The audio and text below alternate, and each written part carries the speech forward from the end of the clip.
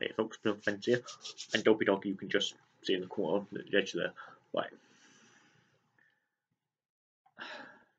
I was in hospital beginning of this month for 4 days, and I was working something out, and you can disagree with me and everything, I guess, but I felt I was lacking something in my bag. And when I mean lacking, I mean, yeah, I'm lacking. I don't know if I am. You can tell me if I am. You can tell me if I'm not.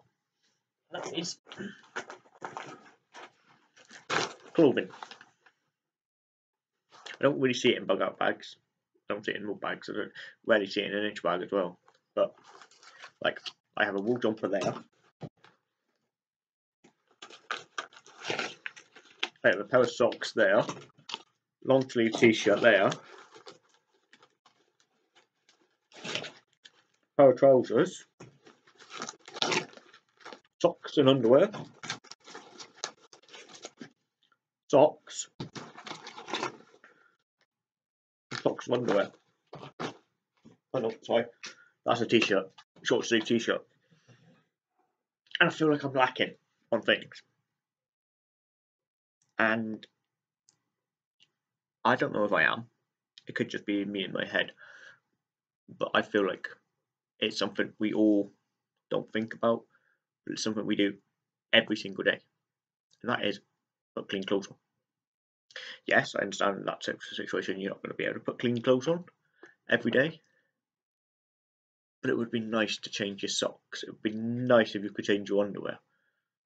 And then you could wash them and let them dry. It's the same as your t-shirt. You can wash your t-shirt, let them dry. Same as your trousers, wash them and get them dried. But it's something I see lacking in bags a lot of. And as I said, I was working this out at the beginning of the month when I was in hospital. I felt I was lacking in kit. That's all the kit. That's all the clothing I take. To me personally, I still feel like I'm lacking on certain things.